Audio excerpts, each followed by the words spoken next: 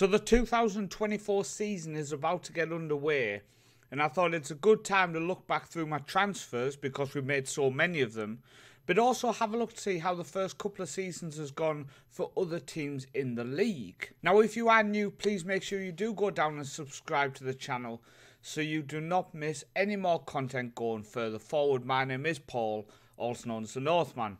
So we're going into our third season as AB manager after a third place, then a second place finish.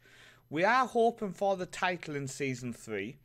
It is going to be tough due to the fact that KI are now a professional club and we are not. They are paying players over £1,000 a week, which we are not. And they do have the 2 highest transfer fees so far this season paid out, bringing players from over in Denmark. I mean, we have spent 5,000. I mean, give us that. We have spent a little bit of money, but we're not on the same level as KI. Now, I wanted to look to see why are KI professional only going into our third season in the Faroe Islands. So I went onto the schedule for last season, and that is what made me understand. They managed to get to the Europa Conference League group stages, which would have bagged them a couple of £1 million, which then obviously can mean they can make themselves professional. They also got some wins in the league.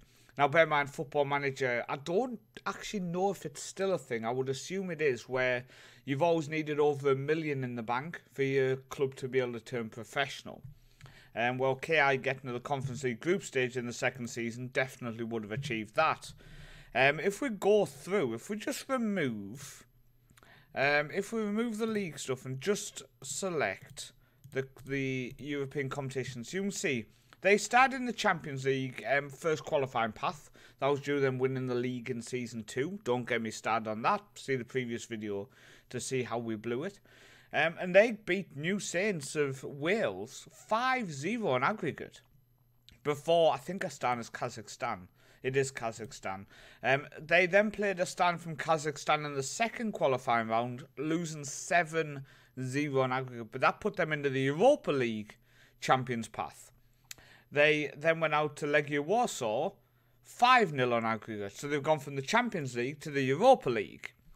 They then went into the Europa Conference League, 4th qualifying round, which they managed to beat. Is that a Luxembourg? It is a Luxembourg team. Bossing this. They won 2-0 away from home, a 1-0 defeat at home to Dudelange. Nailed it. But that put them through 2-1 on aggregate, which they saw them into the conference group stage. That's insane. That is insane. If we look at their squad, shall we? And just let's have a look at their highest earner. Their highest earner is Frederiksberg, a Faroe Isles winger. And he is a very solid player. He's a very solid player. They've got a Latvian striker here they're paying 1.1k a week to. We can't see all his attributes, but he's definitely decent. And he would definitely go straight into our squad as the AB team. But if we look back to the first season, Vikingur Göta came in second place ahead of us, which means in the second season, they would have been in European competition. So let's go on to the schedule and let's see how they did in this second season. Yeah, they didn't do too well. They played Dynamo Batumi, which I'm guessing is a Georgian side. It is a Georgian side. They lost 2-1 away from home before 4-4 at home. So they actually went out in the first qualifying round of the Conference League. So they were the other team who went into Europe. I think there was 4 teams, so let's go back. Yeah, 07 Vesta also took part in Europe in the second season. So let's go on second season. They actually made it to the second qualifying round, the same as we did as AB manager. So they knocked out Icelandic side KR in the first qualifying round, 1-all away from home for a 2-0 victory at home. They then came up against TSC, who Bakatopola. Is that a Bosnian? Serbian? Right side of the world. They went 1-all at home before losing 4-0 away from home. So Vesta didn't do too well in Europe that season. But going into the third season then, we will have KI in the Champions League and we are in the Europa Conference League. Vikingur Goethe are in the Conference League and 07 Vesta. So it's the exact same teams going into European competition for this season coming up. So looking at some of the other transfers which have happened then. So KI, as we said, signed 2 players from Denmark. You got defender here, who from what we can see does look very, very solid, 27 years old. Hopefully he sticks around for 2 years, because if he's in in Faroe Islands for 2 years as a Danish player, he then qualifies to play for the Faroe Islands national team, which would be nice. And Daniel Johansson, who now can play for, he is a Faroe Islands player. Okay. Oh yeah, I see there. He started EB, then HB, then went over to Denmark, and now has come back. Okay, not bad. Happy with that. Our side we will look at in a second. KI brought a player from Michelin, a goalkeeper, 22 years old. He looks okay from what I can see. He doesn't blow me away to the point where I want to sign him. The last person we look at, Niels Nielsen, who, 28 years old, doesn't look amazing. He looks like he might have a good bit of pace, good determination, average work rate, average dribbling, poor finishing, very poor long shot, poor passing. I think, they're only paying £210 a week wages, but for us, £210 a week is actually quite a lot of money. So talking about us, we've made some signings. We've made enough signings to justify a pre-season video, let's put it that way. So after the season ended, which was already agreed, was Pater Sørensen was going to come in on a free from Vikingur Goethe. A decent centre mid for Faroe Islands level. Maybe hasn't developed how I'd hoped when we pre-arranged the contract and when I gave him some caps at the age of 18, but we'll see how he develops. The next player we're going to look at, I'm going to have to pop down. We're going to jump between, so you're not going to keep seeing this screen. Tony Miettinen comes in on a free transfer with only £100 a week appearance fee, no unused sub fee, etc. Season 1 will be playing for our B team, but I actually have a plan for Season 2 that he moves up into the first team, because we are looking like we might be losing both our centre-backs at the end of this season. So the fact I've brought in players and I'm planning ahead, I'm really pleased with, and he is going to tear things up in the second tier of the Faroe Islands League. Daniel Söderberg, I think, is a fantastic signing. Plays centre-back, defensive mid, centre mid, attacking mid, can play on the wings as well if needed. Very solid squad player, contracted player for a couple of years. Really pleased with that. I wanted to add some experience. Maybe I didn't need to sign these players, but we needed more depth in the squad. I felt that going into our second season, our squad just didn't have that depth, and I didn't want to make the same mistake again. He can't run. He has no stamina. He's not strong, but technically he's absolutely insane. And I don't want to say I've made the same mistake twice, but we also signed a central midfielder who can't run, etc, etc. Basically, repeat what I've just said on the last guy, but 2 Icelandic players have joined us, both very experienced, and adds depth to the squad. They might not play many games through the season, but they've added that depth. I felt when we had 2 or 3 injuries, we really struggled because we just didn't have the depth of quality. And the final sign on last season's page was Makela.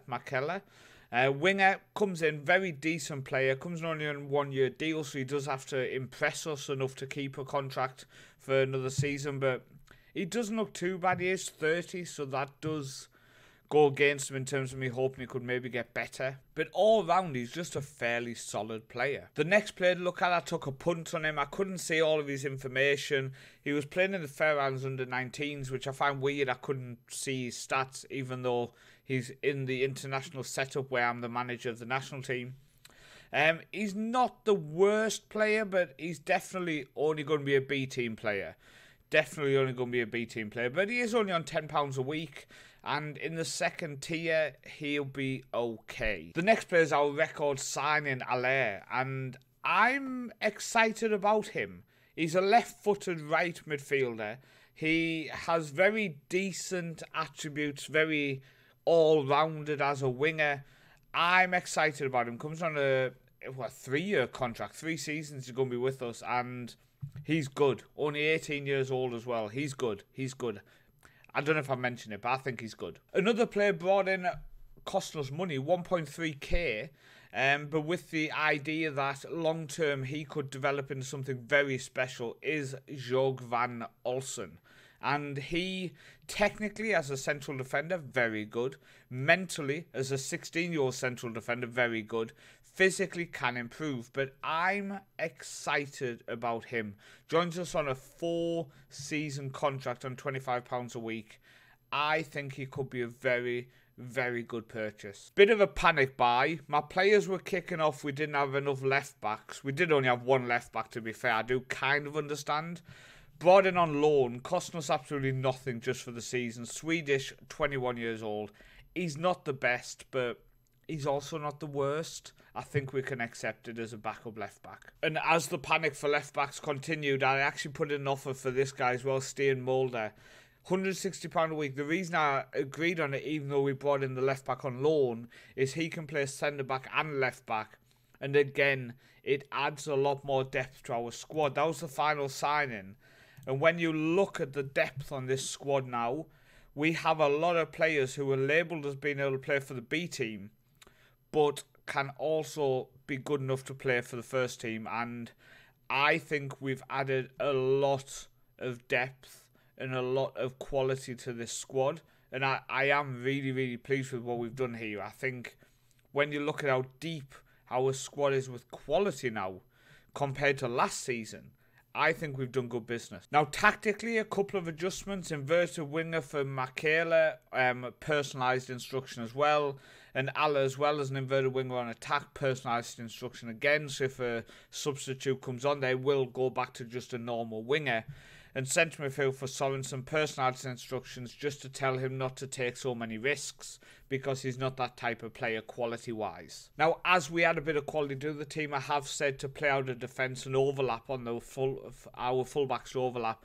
I just want to try to play out a bit more, retain possession defensively because our pass percentage completion without defenders was quite low last season, so we are working on fixing that. The final thing just to go through is our staff changes over the summer. So over the winter. Our assistant manager left us. He just didn't want to be with us, to be honest with you. So he's gone. We couldn't get our new assistant manager to be head of youth and assistant manager. So he's come in as just assistant manager. He's so good. He's so good as a head of youth as well. I mean, when you go to head of youth, I just wish he would have agreed to it. Comes in on a 1-year deal. I hope we can keep him around for a long time. I really do. So our new head of youth, just for a 1-year contract, because again, he's not the best, and I do hope we can improve him.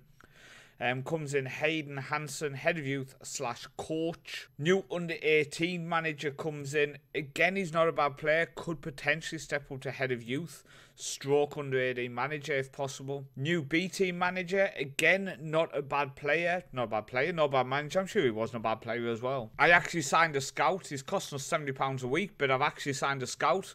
Going into our 3rd season, we actually have a scout. A new coach coming to our under-18s.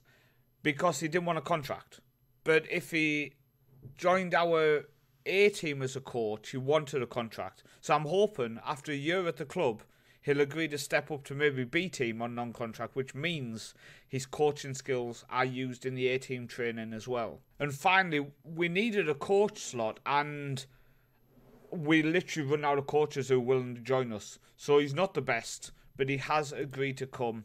It does put our coaching stats up a little bit. We're still not the best. We're not even close to the best in the league. But we're doing the best we can with what we have. Financially going into the season, we have 186,000 in the bank. So financially we're looking solid. And we have a transfer budget of 111k.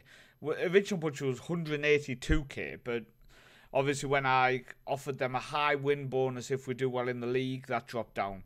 Wage budget of 10k, we spend on 5. I don't think we can't afford to get towards 10. That's crazy. At the minute, that's crazy. We need a good European run before I even consider spending that much money on wages each week. So I do think going through this season, our players' wages will probably end up being roughly around the same as what we spent last season. Staff wages could potentially go up a little bit due to the fact that I've signed a scout.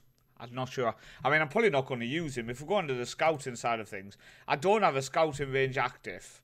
And I don't plan on really spending anything. The only scouting budget we've used, which we are in the red for now, is I messed up and tried to scout some people in Africa, and agreed to sign this guy when I could only see his finishing and fitness. It's like therapy. I'm really sorry. This might be the biggest waste of money I've ever done. But, you know, sometimes in management, you make a mistake. This is my mistake. So let's just pretend it. Let's get off that screen. Let's pretend it never happened. But that's the preview for this season. Hopefully you're looking forward to this season as much as I am. Thank you for watching, and I'll see you next time. Can't believe I signed that player.